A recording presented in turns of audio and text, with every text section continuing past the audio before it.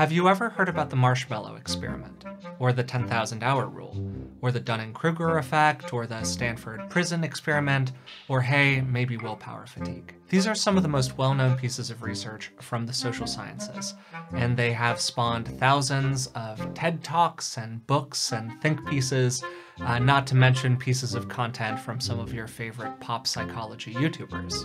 There's just one little problem with all of these pieces of research. None of them are true. Or at the very least, the conclusions that you actually find in them are a lot more complicated than the one-sentence summary would lead you to believe. It's shockingly common for major pieces of research that become popular to have a bunch of holes found in them that later invalidates them. And it's a lot less common for popular belief in those pieces of research to be updated. There are a lot of different reasons for this. One of the big ones, I think, is that it's a lot more fun to create a piece of content like this video about some new and exciting piece of research than it is to go back and offer a retraction for said video. In this video, I'm going to go through some of that research, and I'm going to let you know what was so problematic about it, so that we can hopefully quote less bad science. Let's start with the Dunning-Kruger effect. Here's a graph of it that you've probably seen somewhere on social media. Dunning-Kruger is an effect where people of low ability tend to overestimate how skilled they are. It hypothesizes that most people begin really overconfident. That's the peak of Mount Stupid over there. And then that confidence shrinks rapidly when they realize how complicated something is that they initially thought was really simple. Over time, as your competence grows, your confidence is then regained. So Dunning-Kruger is a really interesting idea, and anecdotally, which for the record means that I'm incredibly biased, but this confirms my pre-existing opinion, so I'm going to choose to believe that it's true.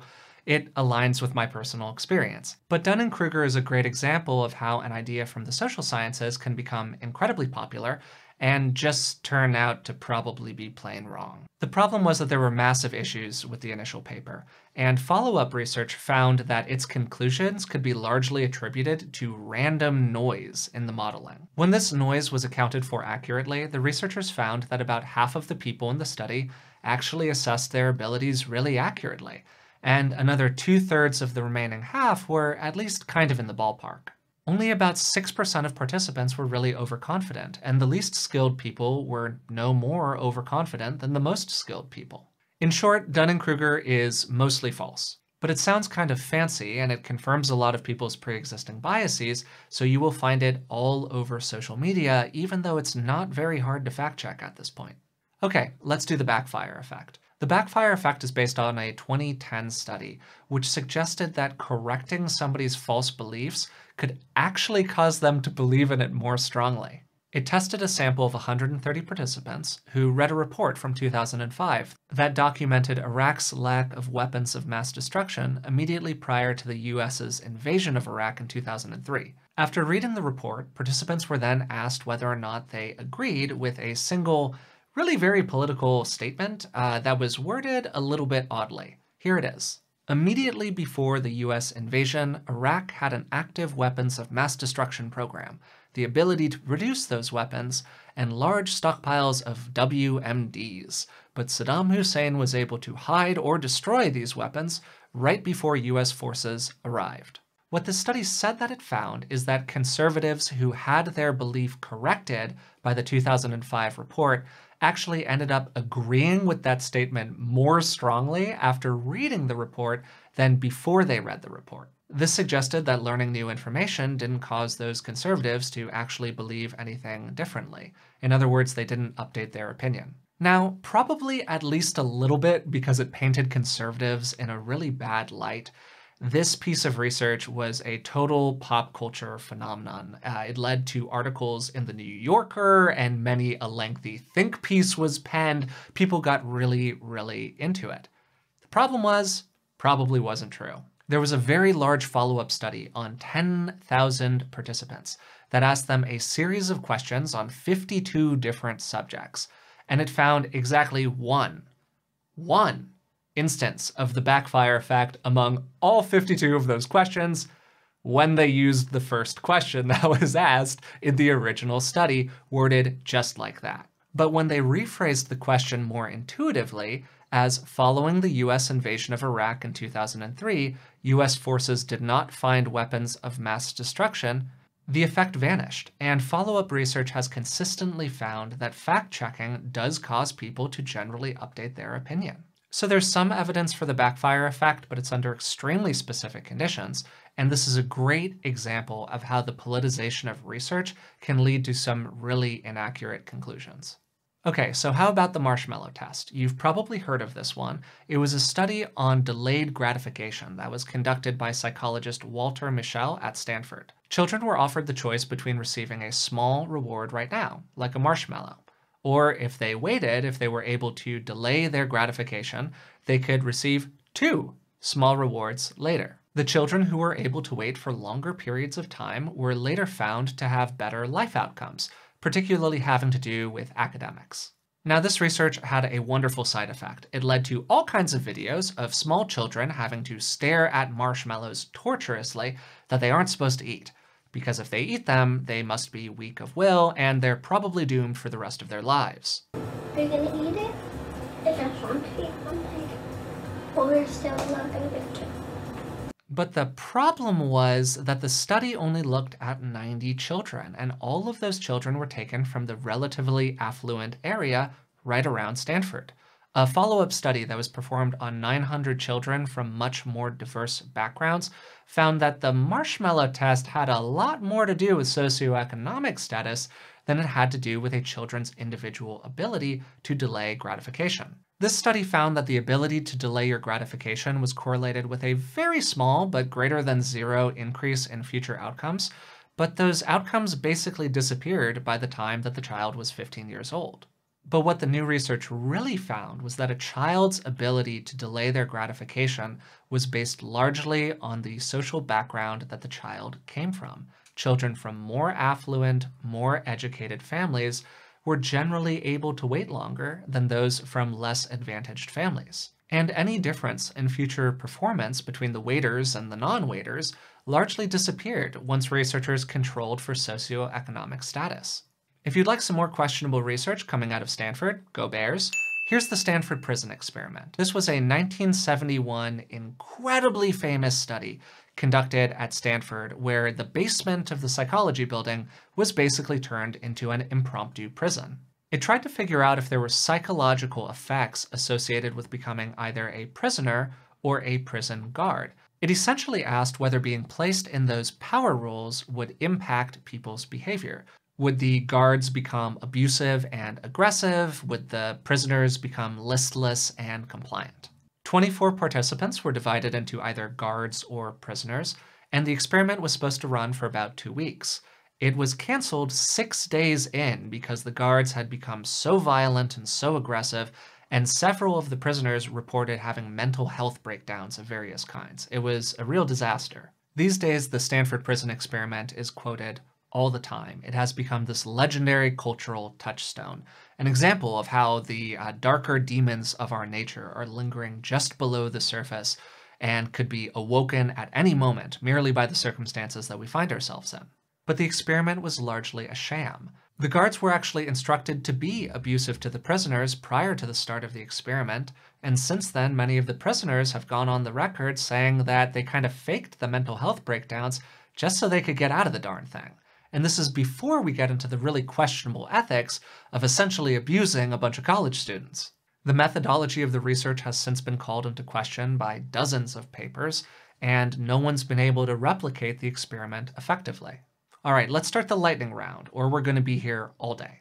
Willpower fatigue, or decision fatigue, or the depletion effect, is the finding that the more decisions somebody makes in a day, the worse they get at making future decisions, and particularly, they get a lot less good at self-control. Research from 2015 that re-examined willpower fatigue found very little evidence that the depletion effect is a real phenomenon. And there's some really interesting research from Carol Dweck that suggests that willpower fatigue does exist, but only if you believe that willpower is finite. In some cases, people who believe that their willpower is not limited actually perform better after completing a series of challenging tasks. The critical positivity ratio is based on work from Marcio Lusada and Barbara Fredrickson, and it holds that having a 3-to-1 ratio of positive experiences to negative experiences is what determines whether we languish or flourish in life.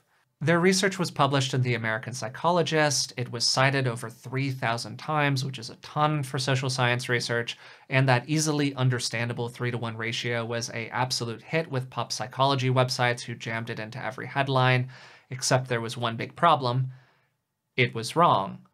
The mathematical model that whole 3-to-1 ratio was based on, again, wrong. The theory was taken down in the truly brutally titled 2013 research paper, The Complex Dynamics of Wishful Thinking, the Critical Positivity Ratio.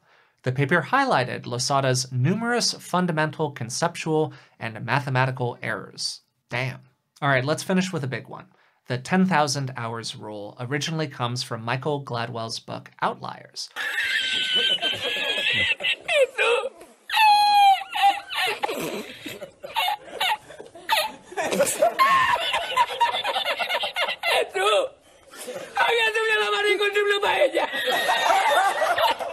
Where he claims that 10,000 hours is the magic number of greatness. In short, Gladwell's idea is that it takes about 10,000 hours to reach true expertise, whatever that means. This is actually based off of fantastic research that was conducted by Anders Ericsson that was performed on people at an elite music academy. And what Ericsson found was that the difference between the truly transcendent violinists and merely the pretty good ones wasn't based on some abstract idea of talent. Instead, it was based on just how much practice they'd put in over the course of their life. Good professional violinists put in about 4,000 hours of practice, really, really good violinists put in about 8,000, and the truly elite performers registered around 10,000 hours of practice, hence the 10,000 hours rule. So what does this mean? It means that 10,000 hours isn't how long it takes to get good at something. It's not even how long it takes to get great at something. It's how long it takes to get to Olympic levels of performance in an incredibly competitive discipline that many people spend their entire lives trying to master. Gladwell's misrepresentation, witting or not, of Ericsson's work, and the subsequent society-wide game of telephone that took place that kind of messed things up even further, pissed him off so much that he devoted a considerable percentage of the rest of his career to taking potshots at Gladwell. These are famous, important pieces of research, and they are all wrong. And their wrongness is not an isolated incident. It's a symptom of a much larger problem that's facing the social sciences right now, and that problem is known as the replicability crisis. One of the fundamental tenets of the scientific method is that research that is created should be replicable. That means that different researchers should be able to perform the same experiment and come to the same results. The problem is that many of the studies that are published in medicine or the social sciences broadly or psychology in particular have results that can't be replicated. The term can actually be traced back to a 2012 paper, and it's been a huge problem and huge question for the field ever since. One major review published in 2018 attempted to replicate 21 influential pieces of social science research that were published in Nature and Science. These are the two most prestigious general science journals. The study's authors found that of the 21 studies that they looked at, only 13 could be replicated. Even among the studies that were reproduced successfully, the effect size dropped by about 25%, which basically just means that the findings weren't nearly as strong as the original research claimed. Among the 8 studies that failed, there was essentially no evidence for the findings. And other reviews focused specifically on medical research have estimated that the rate of false discoveries could be as high as around 14 or 15%, which is a bit, terrifying. Research in the field of psychology has fallen under particular scrutiny because it's been so hard to replicate it historically. There was this huge project called Many Labs 2, which focused on trying to replicate 28 pieces of classic and contemporary psychology research. These were pieces that were selected due to their enormous influence on the field as a whole. and they were only able to replicate 15 of those pieces successfully. Another study attempted to replicate 100 pieces of research and was only able to replicate 39 successfully. So ballparking all of this, about half of the published research in the field of psychology is probably not replicatable. So outside of making everyone really kind of sad about the state of social sciences research, what are the takeaways here? And particularly, can you trust research, or maybe just the research that I use in these videos? Can you take any of this seriously at all? This is admittedly a really complicated question, and it's really tricky to unpack. What I would say is probably yes, but with some caveats here. So just because some research isn't replicable doesn't mean that all of it isn't replicable. Fortunately, a lot of it is, and the more research we have that shows consistent findings on a subject, the more we can trust it. The one caution that I would give here is to avoid falling into false equivalence. Just because some research can't be replicated doesn't mean that all research is false. And it certainly doesn't mean that a research scientist with a lot of expertise on a subject should have their opinion valued the same way as a random person. Occasionally, there are some really big misses in the research. And learning about all of this has only reinforced my personal belief in healthy skepticism. If something sounds too good to be true, it probably is, but maybe even more importantly than that, if it's easy to reduce something to a simple headline, things are probably being left out. So that's it for this one. If you enjoyed the video, I'd really appreciate it if you would subscribe to the channel and hit the like button. It really does help me out. Until next time, thanks for watching.